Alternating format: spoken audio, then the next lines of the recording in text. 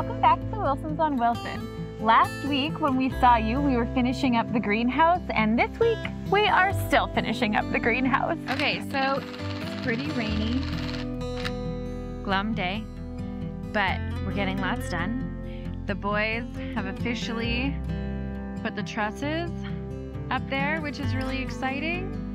So hopefully by the end of today, we'll have a roof on there and we'll have some walls. So fingers crossed.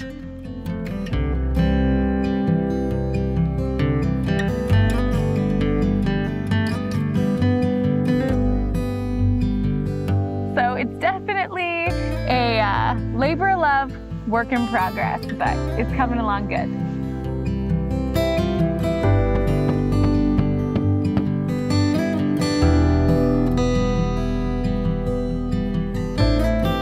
Oh yes, excellent. So we're just gonna get started on a few things this week. We've got lots of jobs to do, so let's head out there. While Cody was at work, I basically gutted that whole corner, organized more wood into the wood shed. And it's not done by any means, because every time the weather's nice, I'm outside.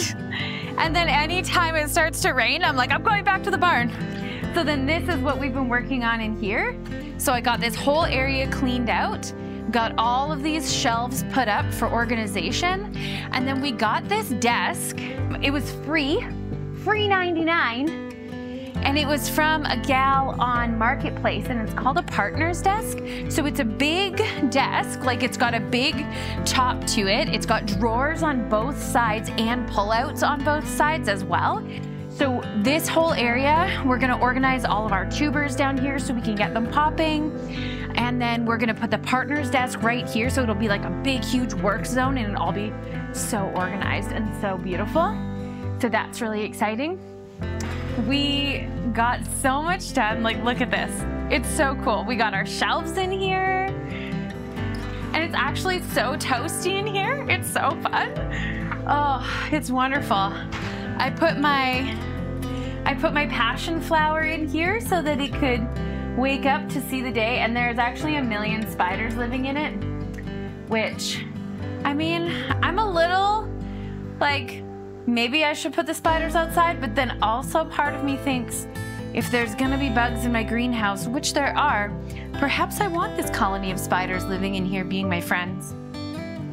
I haven't made a decision yet, but there's many. Maybe I'll put half outside, and then I'll just leave a couple in here for us. I don't know.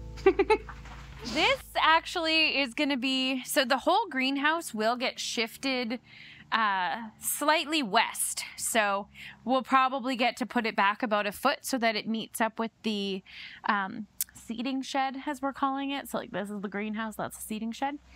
But yeah, so we're gonna move this whole structure back, and then we're gonna build a ramp that comes up to here. So basically it'll come up to this lip, and then it'll come up to this lip as well, because everybody keeps tripping on this thing. It's not a safety standard. It's not. So this is probably the most exciting. Oh yeah, see, look at this. The wind just keeps blowing it out of place, and they all shift and migrate. Like, it said 3 people, 3 hours. And it took 4 people 2 days, plus Cody and I for the last week and a half of fixes. I mean, false advertising. But anyways, this is uber exciting. So we got everything framed in, we got our windows put in, we got our roof up. There's a chance you need new work boots. Why? I mean, they may have seen better days, babe. We got this too. Look at this. Tool storage. You guys, this is freaking magnificent. I mean, I get to hang all my tools under here and they'll stay dry. Ooh, it's so exciting. It's so, so exciting. So we're gonna put screens up in this corner area here. So these corners are gonna get screened, and then we're gonna put basically like a a door on them that can be removed so that in the hottest point of summer, when we need lots of airflow through here, because with the glass ceiling, it's gonna get hot, hot, hot in here. And so we wanna be able to open both sides and it'll just let tons of airflow right across the ceiling, which means that hopefully that air won't even have a chance to get trapped in here. At least it's the goal. It's gonna be real hot in here. But yeah, this is the work zone. It's gonna be seeding things, and tagging things, growing things. It's gonna be exciting.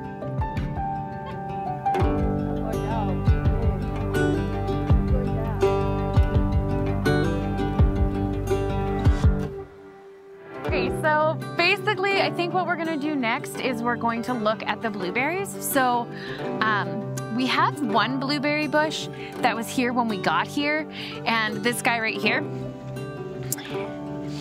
And it was mostly dead. So this one branch is still alive, and it's sending up some living shoots from the base. So we know that the base of it is alive. I fed it a bunch of comfrey all year last year and cut off half of the dead stuff. Hey, what are you doing? Are you eating it? Are you helping? Are you helping? But yeah, so what we'll do is we'll just cut, hey, we'll just cut this stuff back, all of the dead stuff. You're very helpful. Thank you. And then hopefully that'll give a chance for this to come back and live.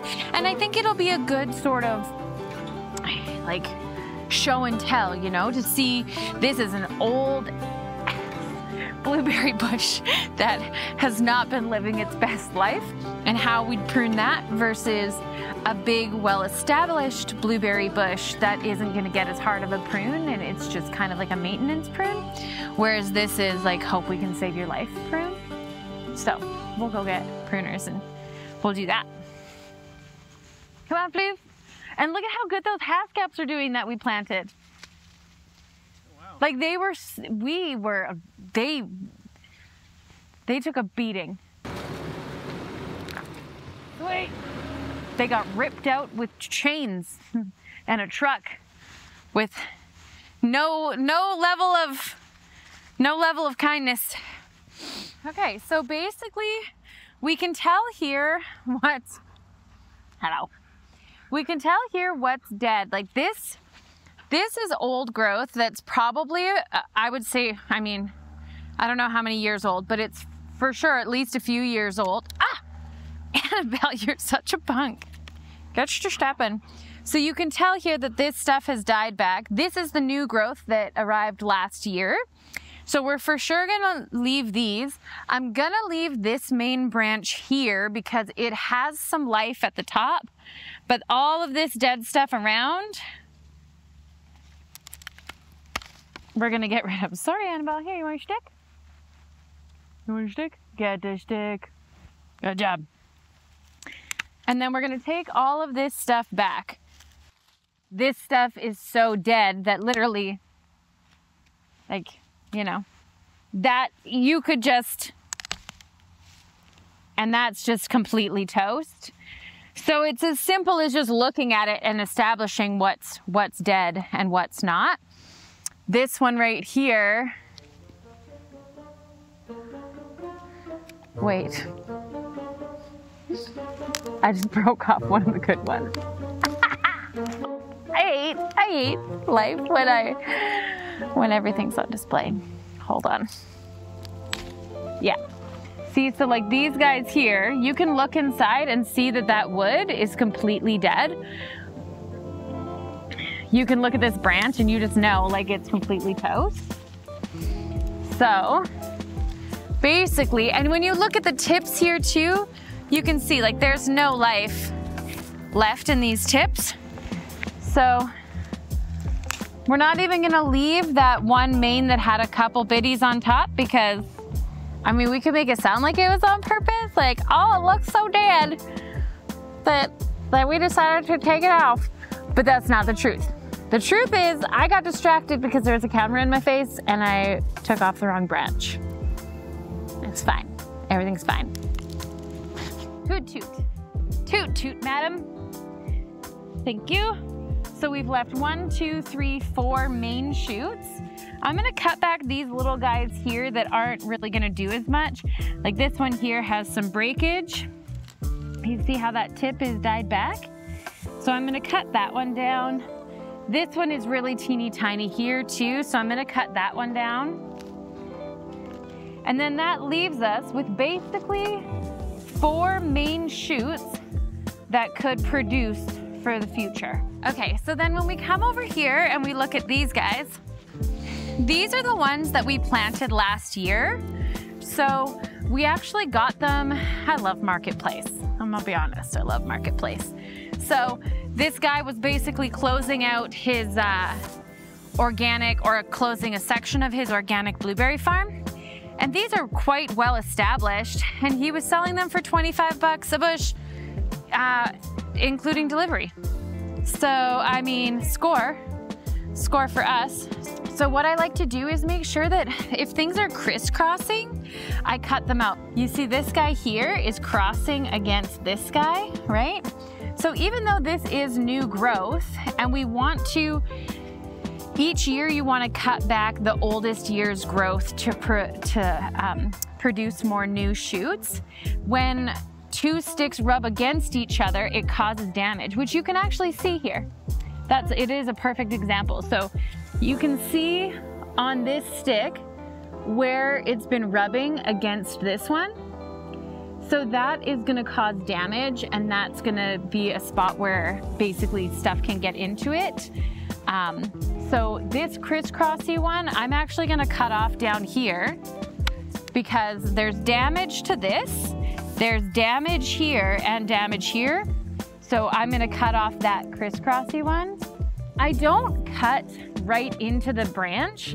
There's kind of a bit of there's a lip here. So if you can kind of see this ridge, I cut just above it, and I always cut at an angle. So this one here is doing some sort of weird wild thing, like it wasn't getting enough sun and trying to go to the sunshine probably, and crisscrossing here as well as from here. It's coming up along and it's crisscrossing and rubbing on all of that stuff. This one crosses here and rubs against, so I'm gonna take this guy and I'm gonna take it at this angle, just like that. So the other thing with this is ideally, I never like to take more than 1/3 at a time. Sometimes you gotta. Like when we prune that pear tree, it is gonna be really aggressive, and we're taking her right back to bare britches. Like it's going down on that pear tree. But she is deeply, deeply crusted and unloved. She needs TLC. But typically in these things, I'm definitely gonna shoot for taking approximately 1/3 of it back. And then next year, I'll do another good cut back. Come tend the garden with me. We have so many seeds to sow. When the harvest comes in, it will be time to share what we have grown.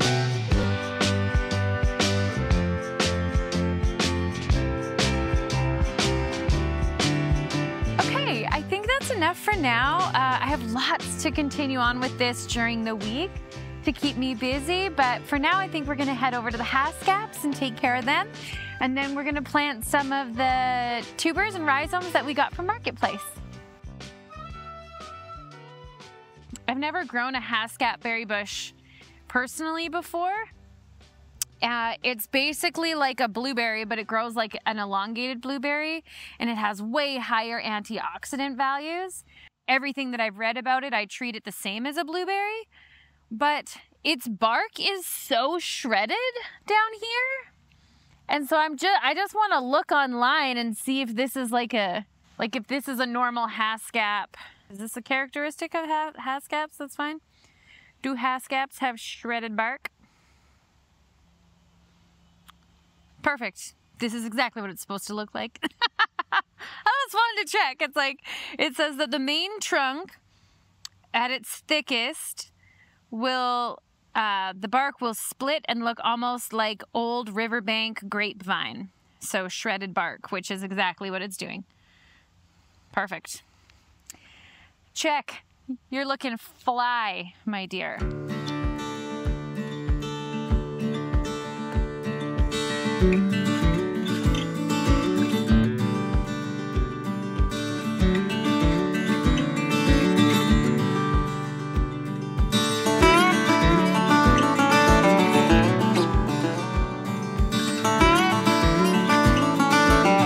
There's so much moss in here too.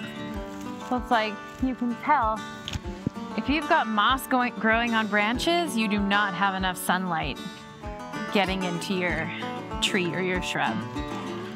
Like, it's not like moss is killing it necessarily, but you for sure need more airflow than that. I feel like this is all I want to do for now. I've taken out a fair deal of its center, so you can see here basically a lot of times, a lot of plants I like to trim like a fishbowl is the general vibe. So I take out stuff when it's really dense like this. I'll open up the center so that light can come in and get all in here.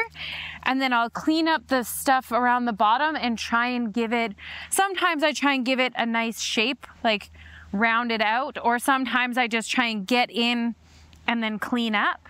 So this one here, all the bulk of the inside is gone. There's a little bit of crisscrossy stuff still happening, but she's so wild that I can't take it all away. So, but a lot of the really mossier stuff that was in here I took out. This whole stuff here you can see is cleared. So that's going to give it a ton of airflow and let all that light in. Okay, so I think we're going to move on to some planting, which I'm super excited about. We'll head over kind of down by the creek. We've got some stuff that wants a little like shady, moist corner to hide in. So we'll get to it.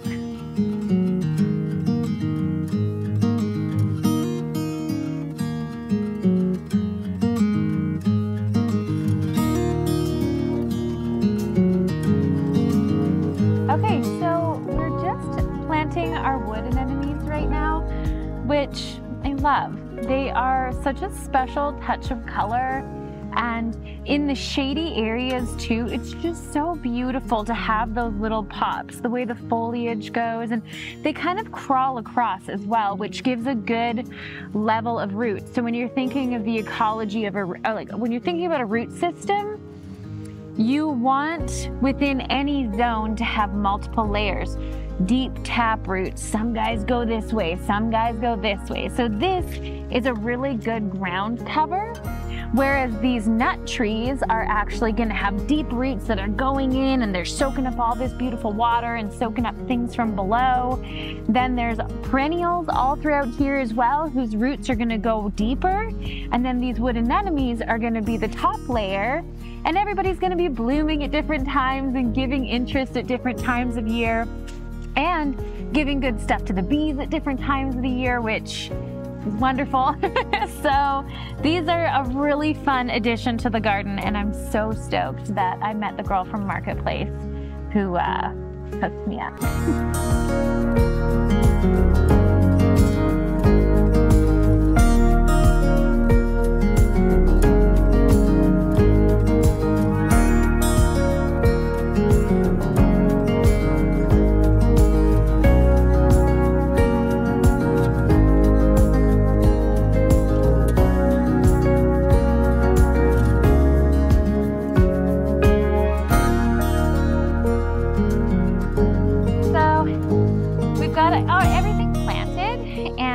It's fairly close to the surface. It doesn't have to be super deep with these guys. And now I'm just going to cover them back up with the leaves just to mulch them.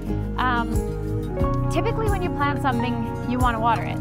But this ground is so saturated because we've had a lot of days of rain, and we're supposed to have like another full week of rain coming up after it. So I'm actually not going to bother watering these guys. They don't want to be in a swamp, you know, so I think I'm just going to let them soak up what's around them for now, and then they can handle the rain as it comes. So we're just going to cover everybody back up. Nice layer of mulch, and just let them do their thing. I've mentioned before how basically, to me, when I'm planting the garden, it's like I'm painting a picture and I'm trying to see the things, like I'm trying to see into the future of how tall things are going to be, what their foliage is going to look like, what the textures are going to be, what the colors are going to be. So when I stand back here and I look and I can see I have a lot of stuff here that's going to be in the hip height range. I've got phlox all through here and some tubers. I've got vervain here, rose, I've got valerian, and I've got bee balm. These are all pretty tall. I've got some wormwood here. So this, as it's sitting right now, is very tall to sort of medium tall, and there's enough space to kind of walk through. I want to leave my space for footing so that I can get in there and work. So this is like a big, tall-ish guy, medium-ish guy. I've got rhubarb popping up here, so that'll be kind of a big-ish medium. This guy popping up here, which is a little bit taller. So I think color-wise, we'll have the pink, the purplish, the pink, and these guys are tall and white. And the way that their foliage comes up, it's so beautiful. And then the way that their flowers shoot out and come down, oh, it's just like white blooms. It's gonna be so beautiful. So I'm thinking big, tall, pink, purple. I'm thinking here and here are gonna be two really good spots for the Solomon seal to sit, so that you can kind of see, it's like if you look, it's 1, 2, 3, and then we're in between, so there's a nice stagger. So basically the first step to planting any garden is weeding, you know? And like, by the way, if anyone out there in friggin' internet land has a good organic tip for getting rid of buttercup, please tell me. Because this farm is basically brambles and buttercup. Like, that's what it's made on. So if any of you know a better way other than just dig it out and try and get as much roots as you can, which is my general tactic on it, please hit me up and let me know. I'm down. So you can actually see some of last year's carrots that are in here, which are gonna be breaking down and feeding the soil. So it actually breaks up hard compact when their roots go down into it deep, and then it breaks it up, and then as this breaks down in here, it's gonna feed the soil more, which is really cool. Now that we have all these little shoots coming up, like you can see the bare britches here, you can see the phlox popping, you can see where we've planted our tubers, and that stuff is all popping up, so that's really cool. Which means that we have a good idea of where things are gonna land. So this big tall, we know where that is. We know where our tubers are, so boom. We're gonna step in between and just forward, and this is where our Solomon seal is gonna go. So then these are our Solomon seal. And what we wanna do with these guys, they like to grow with their main piece here. They want to grow this way. It's not something you plant up and down. It's something that the structure grows horizontally.